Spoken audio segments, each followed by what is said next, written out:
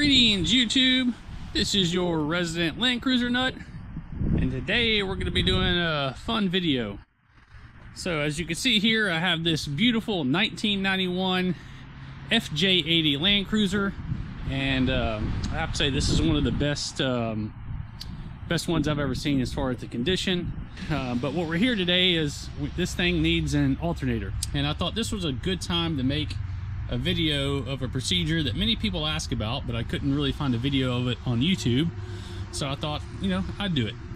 So this customer has the, again, 3FE that came with the 80 amp alternator that originally had the fan was external on the alternator.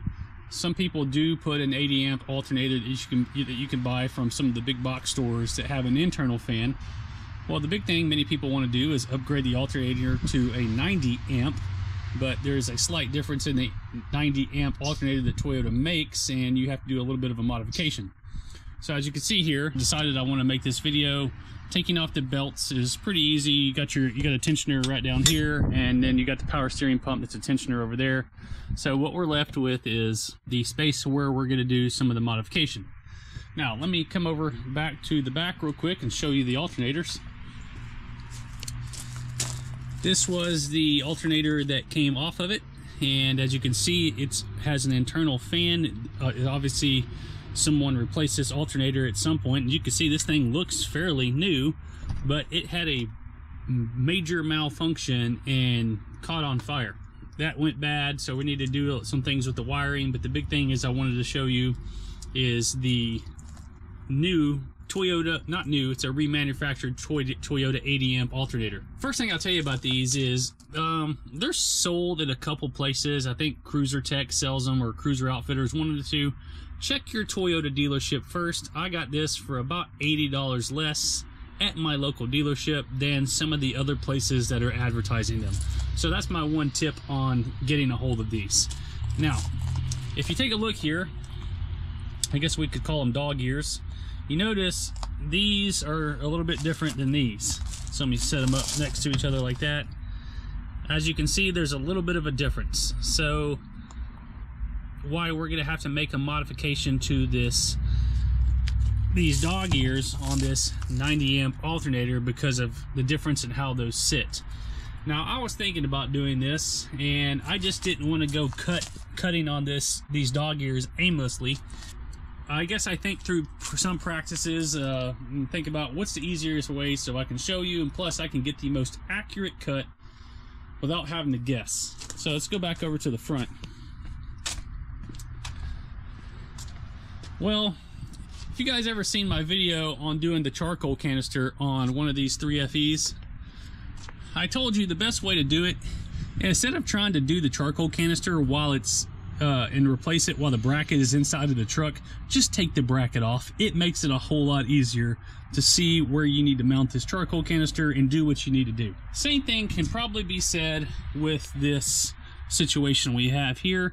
I decided I'm going to take off that bracket. Operates as the motor mount as well, so that I can actually see better when I get this over to the bench and start cutting, and can make the exact marks where I need to make them without trying to get down in here and see, well, not being able to see actually, and make the most accurate cut that I can. So as you can see, we got a few bolts down here that we're going to take off. I'm going to take off the majority of those and then put a jack under the engine to support the engine on this side when I take that bracket off. But I just want everybody to see this so far, know what we're doing, where we're at, and why we're doing it. This will make more sense when I get everything on the bench and I can show you how this sits on there and how the original one was supposed to sit on there.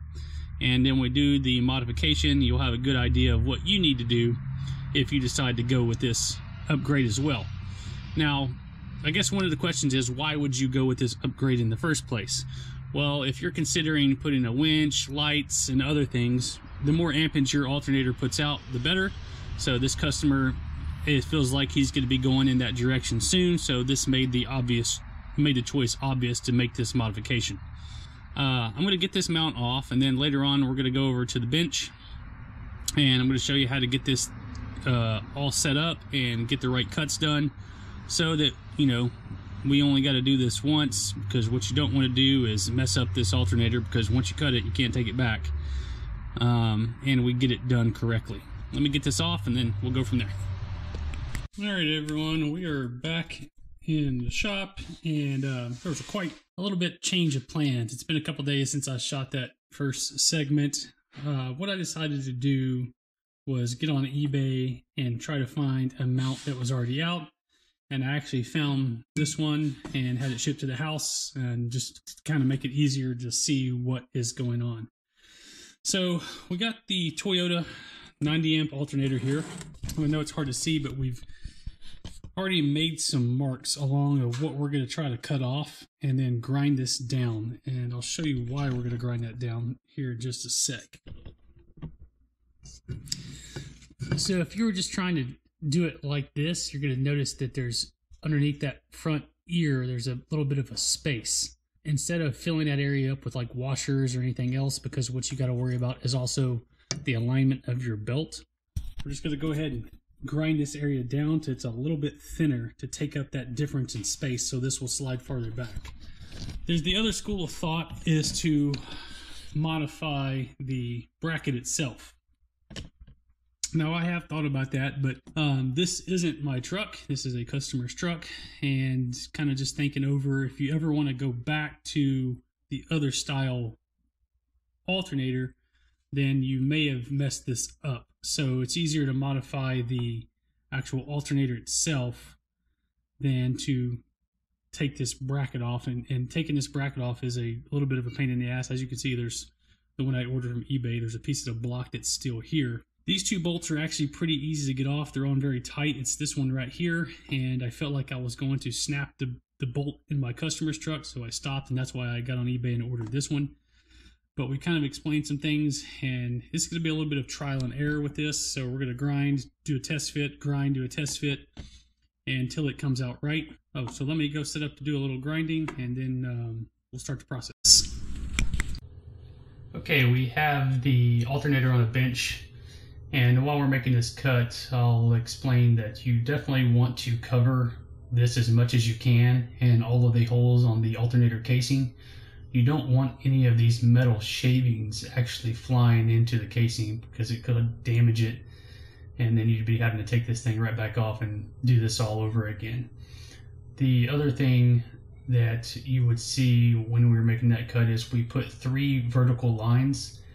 And we did this with the thought process of, let's just make a little cut first, you know, because you can't add back, right? So this is a little bit of trial and error as we made these cuts. So ultimately, what you'll see at the end of the video is I'll show you some reference marks of exactly where we made the cuts. So maybe you won't have to do this trial and error as much, and it'll be a little bit simpler for you. If you remember earlier in the video, I showed that horizontal line that we made, and that's the cut that we're making now.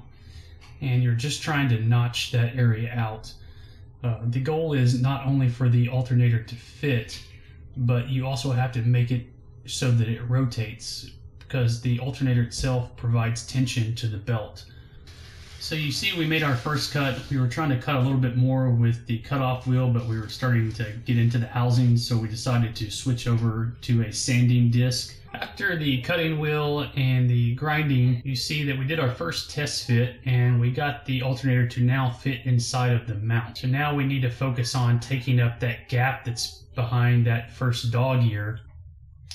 Here we are just taking a little bit of measurements and decided how far down we want to grind that dog ear where we made that notch. Again, using the concept of you can always remove, but you can't add back.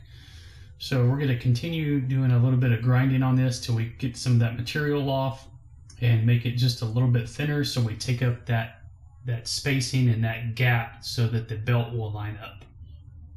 As we continue to grind and take material off, we would stop periodically and make some checks with the bracket just to make sure we're not taking off too much and we're kind of just getting it just right. One of the things I do want to mention with this bracket is having it off, it makes this so much easier. I just don't see a way to be able to make this modification on your truck because you can't see what you're doing. So one of the things I want to offer up to everyone is this bracket. I can put it in the mail for everyone. If you ever need it, you can just email me, and I'll put my email in the description below. And then you pay for the shipping, and I will mail this to you, and you can make the modification. And when you're done with it, you can mail it back, or you can mail it to the next person that needs it. Ultimately, I would want it back when everyone is done, and I would just kind of keep mailing it, and we would continue this chain. So if that is of interest to you, just let me know and put a comment below. I will reach out to you and get this thing in the mail to you so you can do this modification yourself without having to pull the bracket out of your truck, because it is a pain in the ass. So I wanted to come back to this original alternator for a moment so you can see what it looks like, and pay close attention to those round dimples before I show you the finished product. We are now looking at the finished product, and as you can see where one of those dimples was, I'm putting my finger at now, and you can see where I made the cut that the other one is missing, and some of the grinding that we did. So I hope this gives you an indication of where you need to make your first cuts so there's not so much trial and error, and gives you, like I said, those reference points. So we're doing our final test fit on the alternator itself, get everything nice and tightened up. And as I rotate it over, you're going to see exactly what I've been talking about all this time, and it should give you an indication of what the final outcome is going to be so that you know exactly what to do. So if you look, that front dog ear now sits perfectly flush against the bracket, and this alternator will rotate fully to allow you to put the belt on, so everything will line perfectly up when you're going to install this on your vehicle. The next part I'm going to show you is I'm going to go ahead and put this on the truck. I'm obviously not going to show you how to install the alternator. That's pretty straightforward.